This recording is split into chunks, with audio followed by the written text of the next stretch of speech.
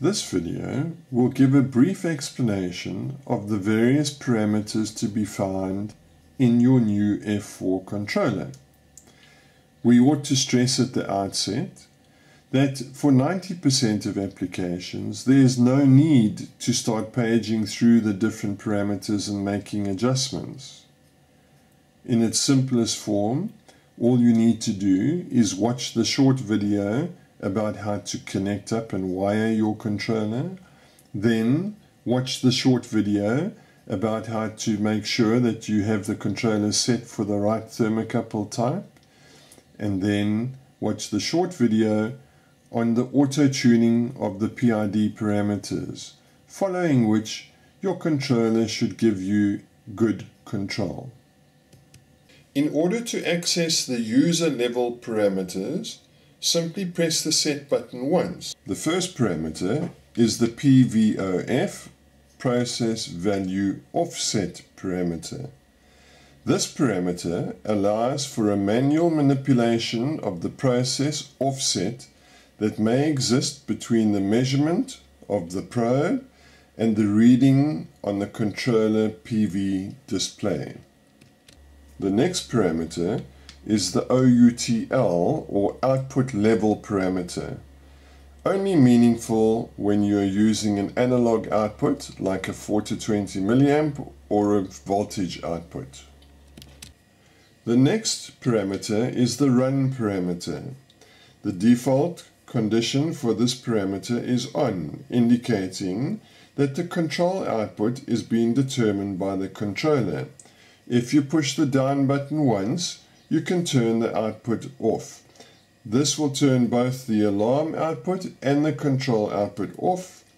If you press the up button once, you get back to the run being on. If you push the up button once more, the next parameter is the AT1 parameter. This is the auto-tuning mode 1.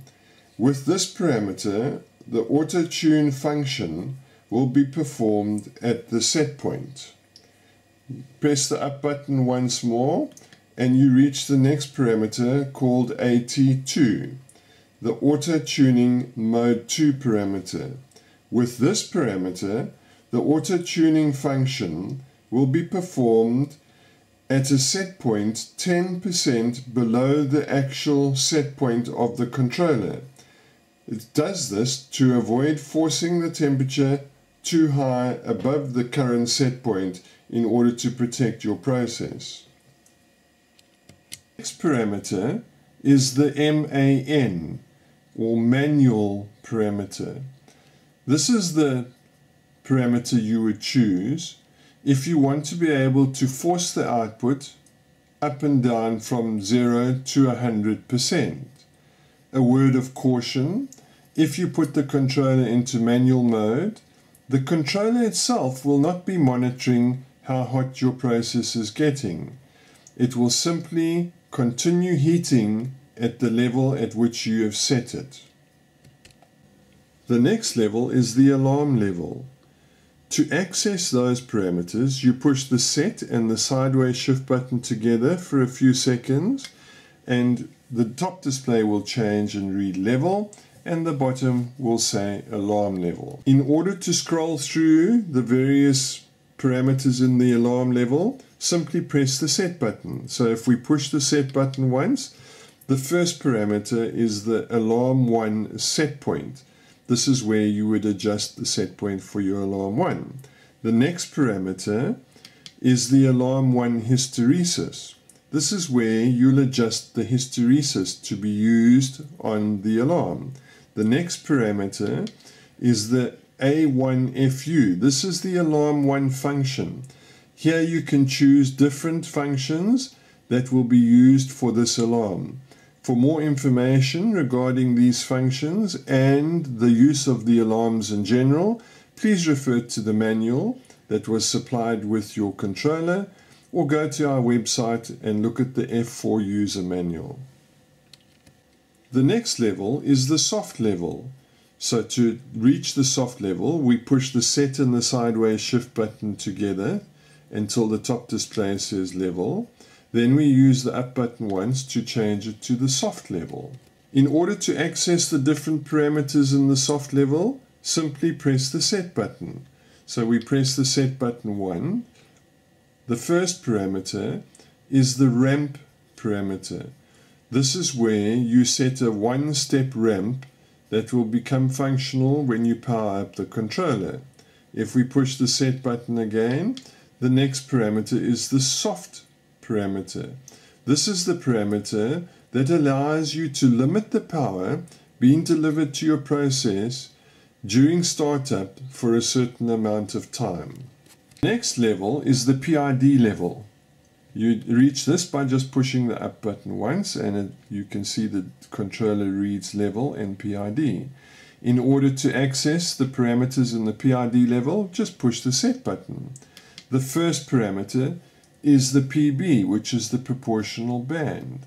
The next parameter is the TI, or integral parameter. The next parameter is the TD, or derivative parameter.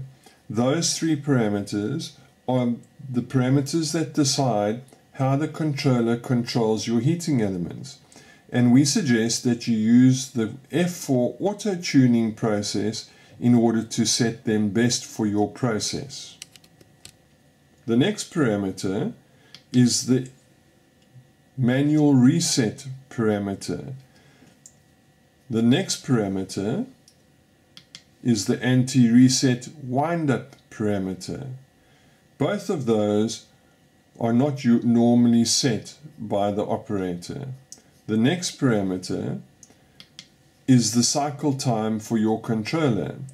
You will find that the cycle time will be set to 15 seconds for a relay output controller and 1 second for a solid-state relay output controller. Press the set button once more, and this is where we choose the different levels. If we use the up button, the next level is the option level.